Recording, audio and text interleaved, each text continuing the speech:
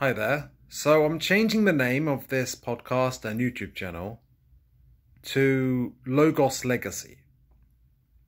What is the meaning behind that? Um, well, in the Law of One, Logos means kind of there's the galactic Logos, which is, Logos means word of God, but it's kind of similar to the Christ consciousness, actually. It's kind of the same thing.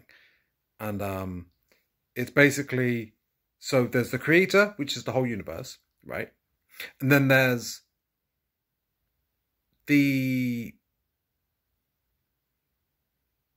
galaxy, maybe all galaxies, but this galaxy, which is the Logos, and the sub-Logos would be the sun, and the sub-Logos would be you, a soul, right? I just kind of resonated with that.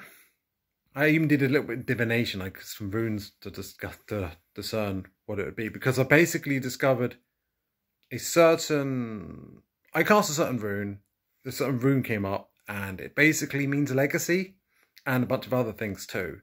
And it just felt like, well, Logos Legacy has this sort of double L thing going on as well. So I thought that was interesting.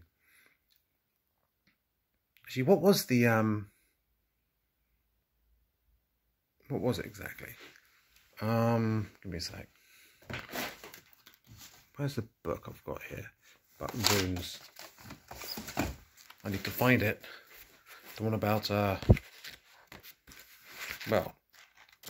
legacy. If I'm correct, it should be, it's a willow. It's one of these later ones. Manaz? Nope. I think it's Othala. Yeah, I think it's Othala. I think it might be the last one. Which is kind of like, in a way, part of the Miga is Othala. It's the rune Othala. The Norse rune, Othala.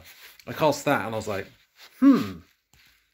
Well, the way I did it, I basically asked my spirit guides and higher self to help me come up with a name. Yeah, inheritance, legacy, estate, family, ancestors, ancestry, heritage. Now, a lot of us on Earth, we're dealing with a lot of ancestral energy. And we're dealing with we're healing a lot of the, in this ascension, we're dealing with healing a lot of the, all of the karmic sort of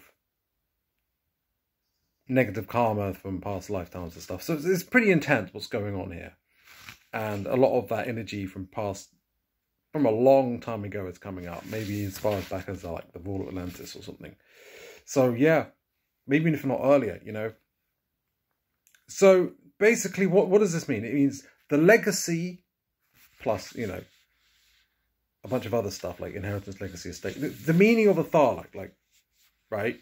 But in a broader sense. But I would say the legacy of the Word of God.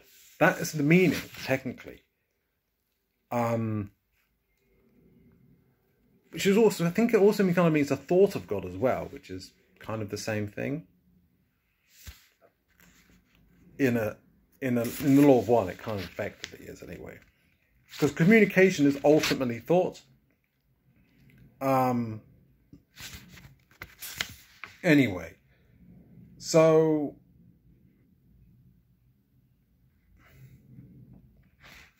it's about the connection that we have with our ancestors and, well, it says the tribe, but if we consider the tribe to be humanity as a whole, then,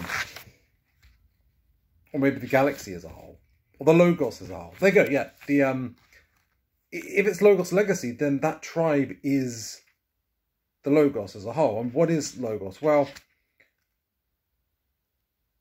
if you think in terms of the A Course in Miracles, certain versions of New Age Christianity, I suppose you could say, like Neville Goddard's work, and also the Law of One as well, if we look at that, the Christ consciousness is the Logos.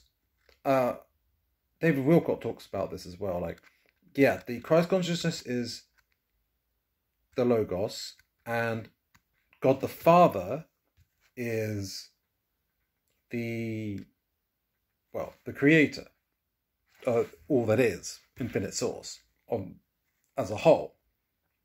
Also, in another sense, you could say Brahman is all that is, and I think maybe Krishna is Christ consciousness, and that I think in other religions there's basically the same sort of thing you can find.